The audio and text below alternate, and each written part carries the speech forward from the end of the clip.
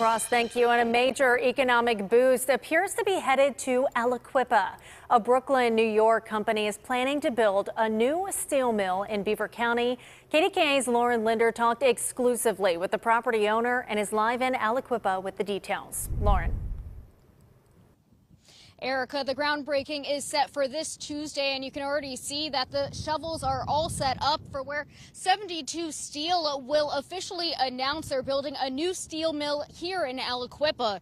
Now, according to the Brooklyn company's website, they're investing $218 million into the nearly 44-acre land, the site of the old J&L tin mill, and will focus on producing rebar. The property is owned by Chuck Betters. He tells me he showed the land to 72 Steel a couple of years ago and that they still haven't closed on the site, but hopes that will happen soon.